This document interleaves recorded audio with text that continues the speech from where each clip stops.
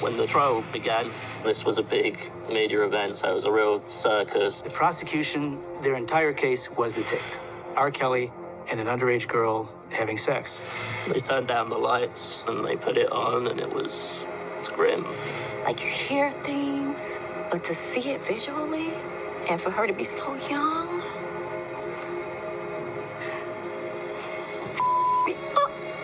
My oldest brother did get on the stand, and he said that it wasn't her. It wasn't my niece on the tape. Before the verdict came down, I saw Sam Adams Jr., who was sitting next to R. Kelly, turn to him and say, "We did everything we could." And the mood in the room was very much that he was about to be a condemned man. The series everyone is talking about. I believe I can fly. I believe I can touch the sky. Music made him an icon, but behind closed doors made him a monster. We're talking about R. Kelly and the Lifetime series Surviving R. Kelly.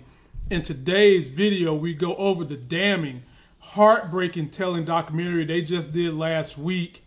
And if Lifetime wants to keep the discussion going, they can make a numerous amount of these documentaries with not just R. Kelly. They can do them based on Harvey Weinstein, the current occupant of the White House, Kevin Spacey, Bill Cosby, the Catholic Church, and so many others that have engaged in less than scrupulous, nefarious behaviors if they want to keep getting ratings. I would like to also shout out, before we get into the video, a YouTuber named Tasha K, who dropped a whole lot of information about this type of thing back when high scrutiny was going on, when people didn't even know these type of activity was going on with R. Kelly. And another shout out to my high school classmate Tiffany, who requested this video, and she wanted me to mention, get the hashtag going, #YouToo, which means if you sympathize and plan to continue to support a child predator and a serial child rapist, you too are sick. And also, if you have no sense of self-worth and still want to lay down with this man after he's done all this just because you want to get money, fame, power, and celebrity, you too are the problem. Let's dive into the video.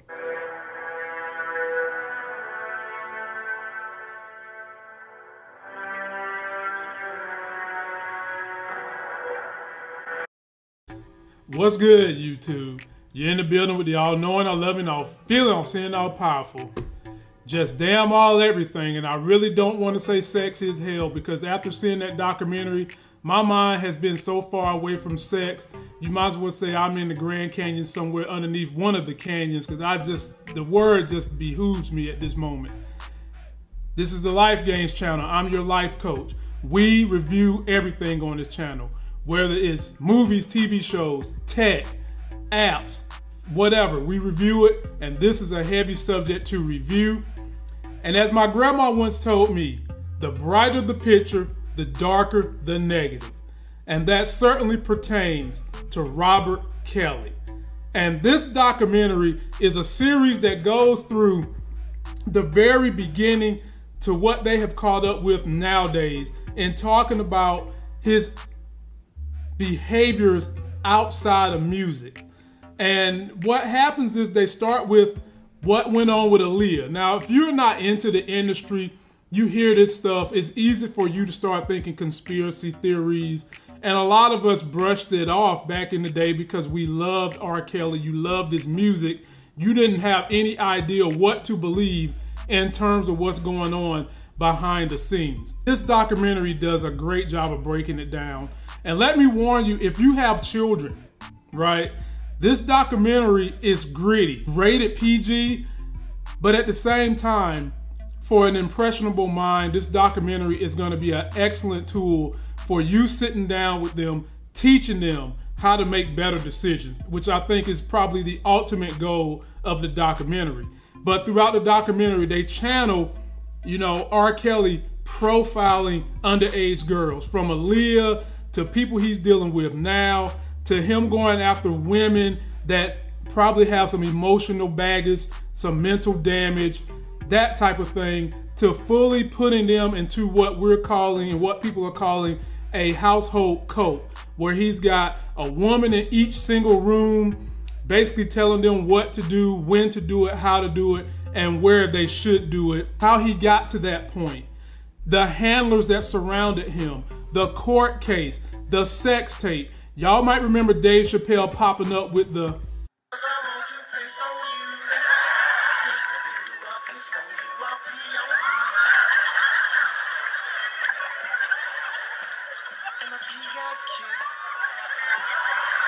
all that. They go in depth with all that to try to give you a better understanding of the gravity of what's going on with R. Kelly and why Me Too is asking for R. Kelly to be banned from radio stations. He's already been kicked off Spotify and Pandora because they all see a monster within. Now, I'm watching this documentary with my wife, and the part that hurt me the most, there was one girl he grabbed named Dominique Gardner, and she was a beautiful young lady, got her young, got her into his whole little cabal, and throughout the time of this cabal, he transformed this girl from beautiful little girl to basically a male. Now, I don't know if she already had a predilection that she might want to, you know, be a cross-dresser, be a boy or whatever, but I would definitely say that R. Kelly helped attribute to that. And this section right here just did it for me. If you look at her face, her eyes, they're glazed over as if she's on drugs, as if she's in deep space, as if there's no hope for her. That is the kind of hold that they show you that he has put on a lot of these people that have gone into this event with him. To me, what this highlights is that R. Kelly, yes, he is the cancer. He's the cancer to a whole systemic problem. R. Kelly is the pure monster, the biggest culprit in this situation because he profiled young girls, he attracted young girls, and he actively went after them as a grown-ass adult. Even though these girls voluntarily went to R. Kelly, all the ones that were underage in their states, the culpability completely falls on R. Kelly because he's the adult. You can't be going after girls that are underage when you are supposed to be the adult in the situation. But there's other links, there's other systemic issues to this problem. Even after some of this knowledge came out that R. Kelly was doing these behaviors, there was adult women with adult minds still pursuing R. Kelly as if they hadn't heard or seen these rumors, and culpability has to be put somewhat on them, the ones that stuck around and tolerated this kind of behavior, because they had a choice that they could have made from the very beginning. There was one young lady who made it known she was a full adult, she had heard about the stuff R. Kelly was doing, and she still made the choice to go after R. Kelly and be with him. This brings up a bigger question. When someone of power tells you to do something that completely makes you uncomfortable in order to maybe be next to the power, or they're telling you they're going to advance your career, and you're an adult, that is a decision that you can make to leave the premises. You do not have to subject yourself to that type of stuff, knowing that it's wrong, knowing that it's uncomfortable. No, he shouldn't be doing it, but that is one opportunity you have to exercise your power to make a choice to not deal with that stuff if you don't want to. Because a lot of these women just said yes when he asked them to do sexual favors up front. They just said, yes, I'm gonna do it. They did it, and now they're caught up. They pretty much have got Stockholm Syndrome. He's beat up their emotion. He's beat up their mentality. He's beat up their resolve and self-worth. They don't even believe in themselves to the point they can't leave him. But if they possibly would have said, no, I'm not gonna do that, and walked out the door, they might not would have been in that situation. Next, we've got to talk about the parents that still let their kids deal with R. Kelly even after knowing these allegations, even after him going through a pedophile trial. There were some parents that still allowed their children to go be and hang around R. Kelly. Some responsibility has got to be put on them because the behavior had already been put present, and you still felt the need to allow your child to hang around this man. There's no level of mentoring that most parents are going to allow their children to go hang with this guy unless they're thirst trapping, unless they're trying to get a financial come up out of it. And these parents still let some of their kids go hang with R. Kelly. You have to hold them somewhat responsible for going into the situation. Now, we do know that kids and teenagers in particular, when they get in their mind they're going to do something, you could have been a great parent, raised them right, you could put them on punishment, but you know some people will sneak out their window to do what they want to do, sneak out your home, maybe even plan to run away. But at the end of the day, as a parent, you have to know that you did all you could do to prevent your child from being put in that situation, even if it means you put their ass in your house, in their bedroom, under lock and key, and say, no, you're not going to be dealing with R. Kelly. Next, some culpability has to be put on the handlers of R. Kelly, the yes men in his life, the yes people that still stayed there, seeing this behavior, acted like it was cool, allowed it to keep going because they wanted to keep getting a paycheck from R. Kelly. They get some responsibility too, because there was opportunities they could have stepped in, checked R. Kelly, even called the police if they wanted to make sure that people don't keep getting hurt as they go down the line of this path with R. Kelly. My next point, if you're wondering why men of power or people of power haven't come forth in the past to talk about these issues, you have to know that probably in some circles, there are people of power that love talking about how they dangle their power, their extension to getting someone to come up in their face with sexual favors, with deviancy, with all kinds of stuff, and they enjoy doing that. A lot of people behind the scenes knew about this stuff, in particular men, and they ain't say nothing. Didn't do nothing, didn't speak out, didn't go against them, because they talk about this stuff. A lot of people with power talk about the different attributes they get with having all that power that the average person don't get. I mean, let's just take a look at folks that are sycophants following people who are doing such things right now. You can't figure out why they're still following them. So that's probably why you didn't see a lot of other powerful people in those positions come out and say anything else. Which brings me to my next point. People have said that to question some of the people that got involved with R. Kelly, you're victim blaming. I tend to call it an education session. Let's question what the victim did could have prevent the situation.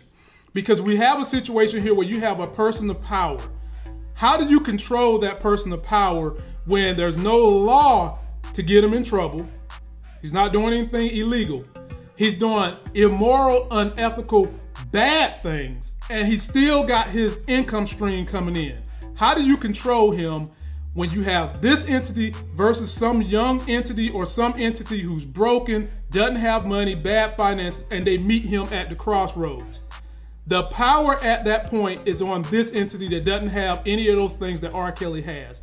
You have the power at that moment to say, you know what, Mr. Kelly, I have more self-worth that I'm not going to perform a sexual act on you. I'm not going to do something that makes me uncomfortable with you.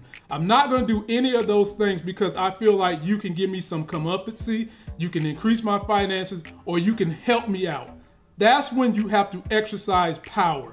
We also need to shift this narrative in America that money, fame are the most wholesome, best things that anyone can have, especially tantalizing the youth in America. And it doesn't matter if you've got good parents, two parents household, they're teaching you to do these things. Probably pop culture, TV, internet has a greater hold on your children when they become teens, regardless of the upbringing you put into them. But you still have to be teaching them that there are greater things: loving self, self-worth, having dignity, being able to make money or being able to earn fame on the terms you want to earn them, that are better than subjecting yourself to what someone in power is telling you to do. Finally, in closing, this man made great music, and this is going to be an ongoing subject of debate. Can you separate his good art from him? So you do have people that still want to listen to R. Kelly's music, but they don't want to support him. And then you have people that are saying you shouldn't listen to his music, you should erase his legacy, you should just get rid of him altogether. So my question and call to action to you on YouTube, is there a way that you can still enjoy his artwork and separate him from it without supporting him? I know my folks out there that's using those pirate services are doing that. They're listening to his music and giving a damn about him. But I want to know what you guys know on the whole entire situation. Let me know what you think. Did you see the documentary? Do you want to see them make more documentaries? Keep the questions coming. Let's keep the conversation going, because it's very sad. That whole thing had me bothered, man, literally bothered. But we can also use this as an opportunity for education. And that's going to do it for this video. Don't forget to like my video. Please comment and subscribe and share. Go get yourself a life game. Get that hashtag going. You too. And until the next Sex is Hell video, I'll see you.